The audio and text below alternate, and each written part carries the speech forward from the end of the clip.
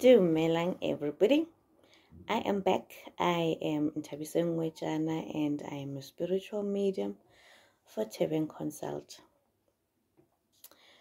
So today we are going to explore a little bit on what to expect when you come visit a medium. Now that you know what a medium is, or you understand what a medium does, what do you do? How do you prepare yourself for coming to see a medium? How do you have that intrapersonal conversation with yourself, or what it is that you can come and expect when you have an appointment with a medium? So I normally give a couple of disclaimers for ease of my clients, so that they don't find themselves flustered, bewildered, and everywhere else in the spirit, because the spirit is a game of energy. You give your energy, I give of my energy, and ancestors come through with their own energy. So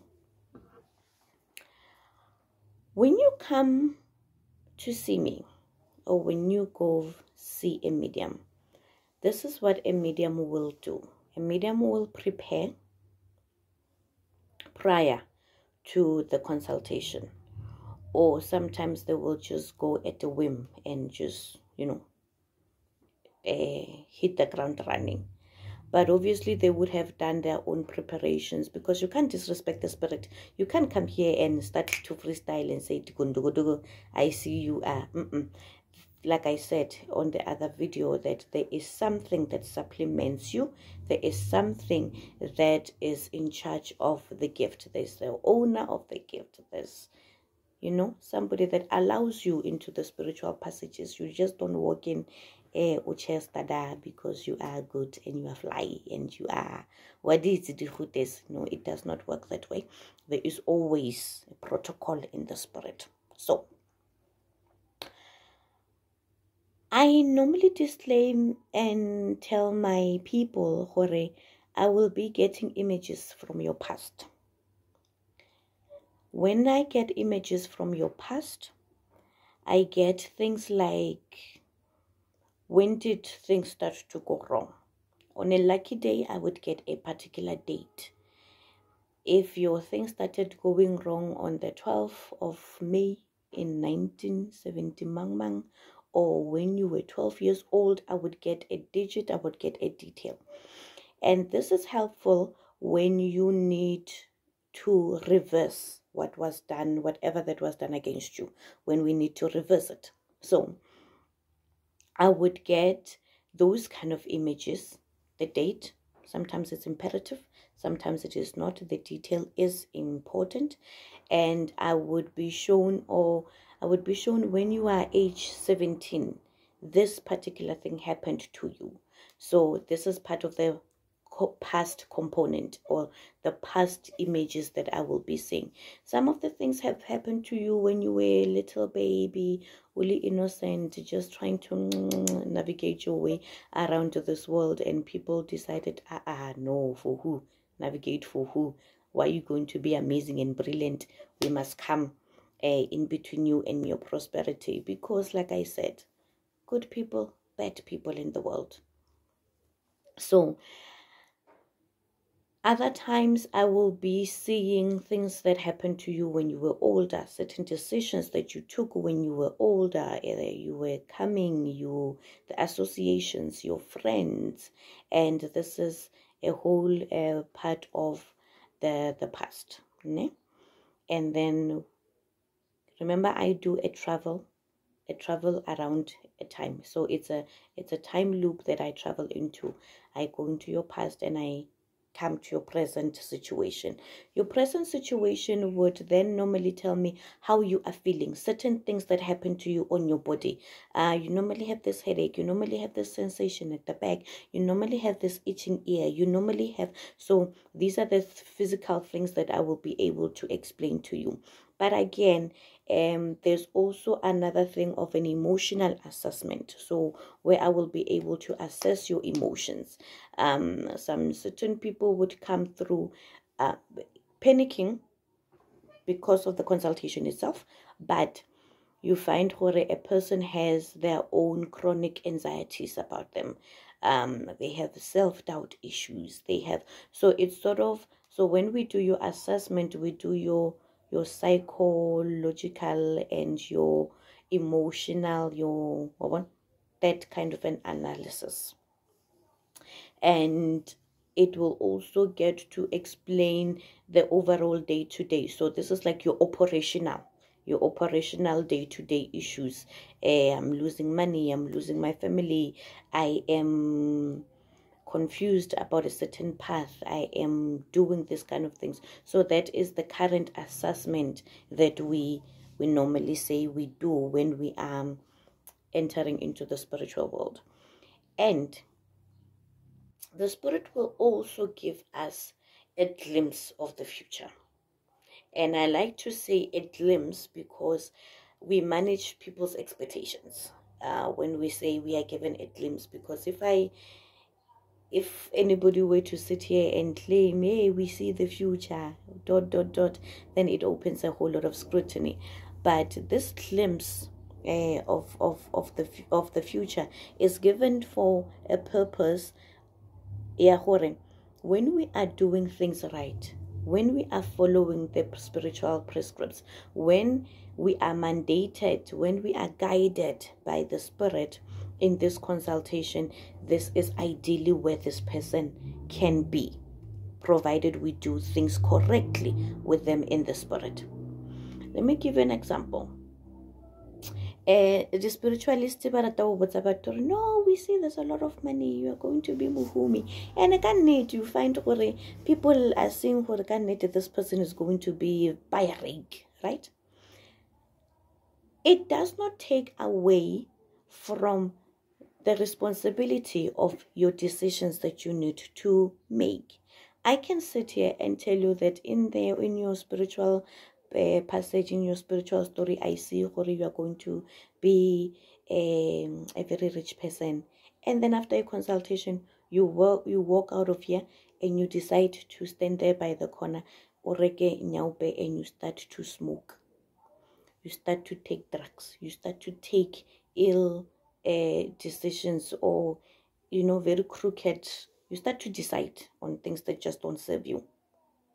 And then you come back to me 2 years later, like, I'm not being rich. What is going on?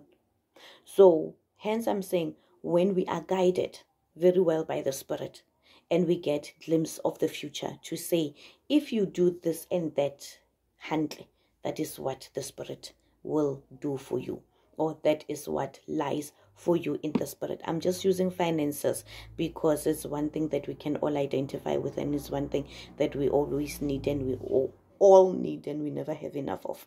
So I'm just using finances as a low-hanging fruit of an example. So my point is, we can tell you where you are going to go ideally in the future, but the decisions that you are going to take, how do you end up there, are also very important. So hence we then say, when we are fully guided by the Spirit, this is ideally where your future should be headed.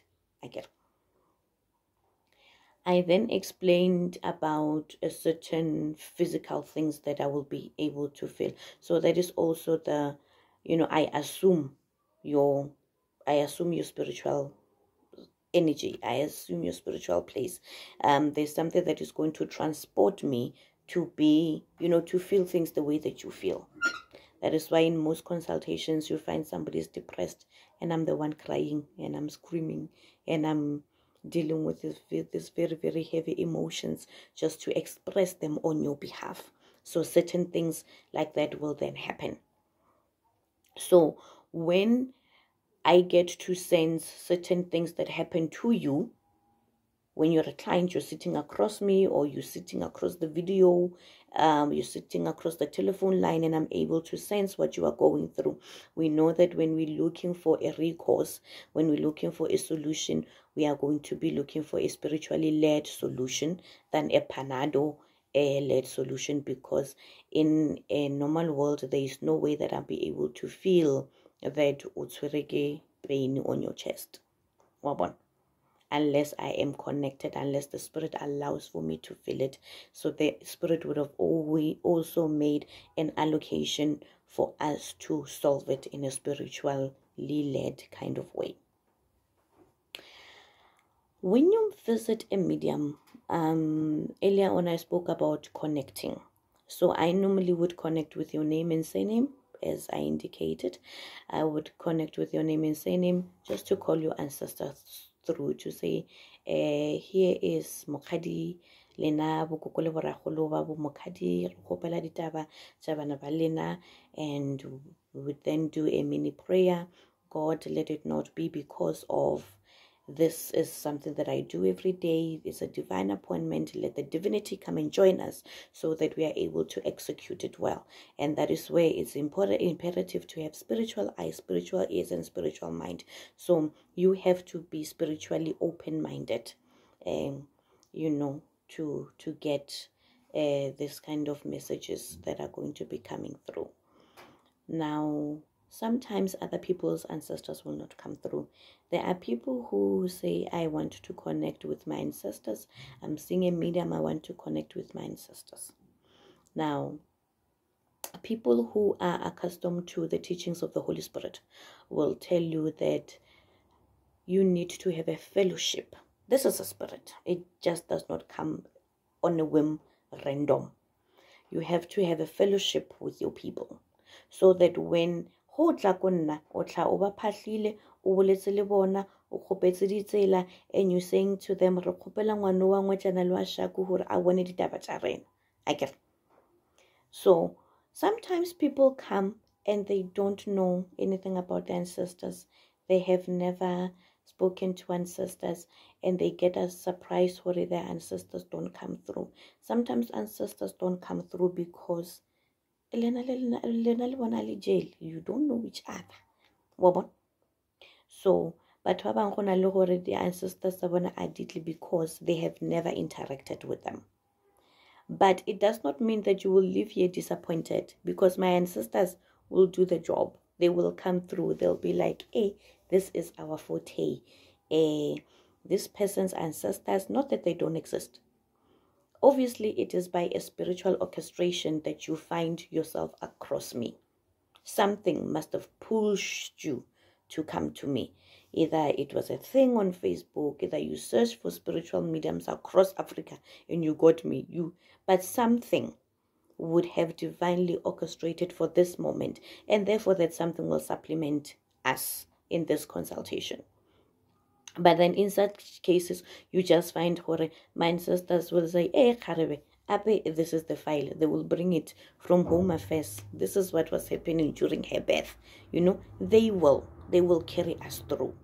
So people now get to panic. No, the other time we spoke and the ancestors does it mean it was not a legitimate consultation? But mine will carry you, and then we will teach you how to activate yours. So that is one other thing that you can expect, an activation of your own ancestors, because I normally say I don't want retainer clients. I don't want somebody I know consultation. We want to get people to fully understand their ancestors, understand their makeup, understand their spiritual identity, so that you can be able to summon your own ancestors on your own behalf. The other thing that you can expect when you visit a medium, you can expect to get solutions to your problems. Solutions to your problems are mandated by the Spirit. As the President will say, they are mandated versus they're compulsory. They're compulsory. They will be mandated by the Spirit. People will come to me because I do not, or they do not see the Taula, or I do not use the Taula, or I do not use anything else that identifies me as an African healer. They would get shocked when I say your ancestors demand that you get cleansed, or your ancestors are saying you have a gift, yabo ngoma, ya bo sangoma, ya bo sebeletsi, ya bo ruti, either variation. Remember I explained earlier in my other videos, you can go find you in my other video to say there's a playing field of the spirit. How but why you decide that you can use it depends on them. Now people will get shocked to say, oh, a medium, you are going to take me to the river, you are going to wash me with herbs. It's what your ancestors are saying. Sometimes your ancestors would say, Wanangojan, take this glass of water, pray for it, give it to this child, let them go forth and prosper.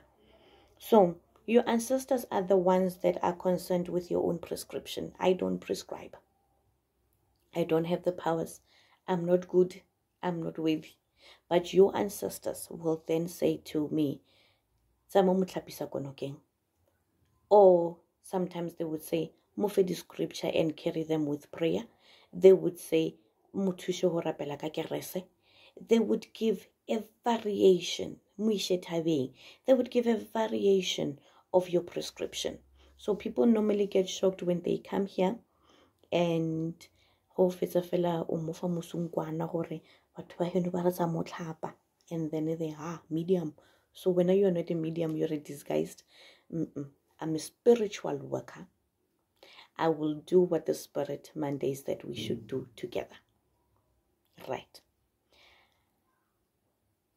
I specialize so far. I can confidently say I specialize in activating your own ancestors, because everybody only the ancestors tabona. Some of us are from certain religious denominations where they recite the veneration of ancestors. So the spirit has given me a particular, a sprinkling to activate other people's ancestors. So we will start with you either telephonically or via video. We'll start with you, talk to you, connect with your ancestors, and after more, when you start to dream for yourself, you start to hear your own people speaking on your own behalf. I mean, speaking to you. So you don't necessarily need me all the time. Here and there where you get stuck, I'll be there, on a call. I'll be there on WhatsApp. Don't abuse me, please. Don't abuse me. Oh, I'm a child of God. Don't abuse me. Because people do abuse us. But it's because most people don't know. It's a new terrain. It's a new terrain, and people find themselves just not knowing what to do in the spirit. I get it. What do ancestors come and do? In a consultation, what do they do? Certain things. They come to embrace us. Oh, kena koko mang mang. Petrose ke ngwanaka, Petrose o le habele hwana ka tlhokofala a se ke mmone oba Petrose nna le ena we were very close e le ngwanaka ke mo hodishitse. They will come to embrace us. They will come to reprimand you when you are doing things that you're not supposed to be doing. They will come to just vouch support for new ventures, for business ideas, for your marriage, for you are not having kids. They will come through with a little nyana baby. I'm going to give you a baby. So these are the things that they will come and vouch as support for whatever it is that you are trying to do. Ne? Sometimes ancestors would come to give a spiritual file identity. Ya gore le bomang la tswa ko kae la tsamaya kae la tripa ke eng along the way, la blessa ke eng, and what is your own spiritual magic, because each family has their own spiritual magic, either good or bad, but each family has their own spiritual magic. So sometimes ancestors will just come through to give a file. This is who we are and this is what we do. And sometimes they will just come to tell you, you have a gift. This is the kind of a gift that you have. I get it. So when you come to a medium, it is mostly just a conversation between you and I, and the presence of our ancestors, the presence of God. And the ancestors, they are loving, they are kind, they're always coming through for you, to do good. They are not always angry, and when they are angry, they are able to be pacified. So they just don't get angry in perpetuity, and you live your life wondering, what did I do? Are they ever gonna love me? So they have their own characteristics, and I will share with you when the time allows about the characteristics of ancestors. But I hope you pretty much know what to expect when you go visit a medium. But most importantly is to ask your own ancestors that ke kai kai ha bone mothola and zamang le nna and guide me. And the most important thing is just to surrender. Surrender and let the spirit do what it's supposed to be doing, because it's the greatest fixer. Go forth. Zamalo phahla, le rapele, le bolele badimo ba lena, le ba botsise hore ke bo mang. Most importantly, go out there into the world and prosper, because you have them to back you up. Until next time, thank you so much. I'm Tabi, your spiritual medium. Bye-bye.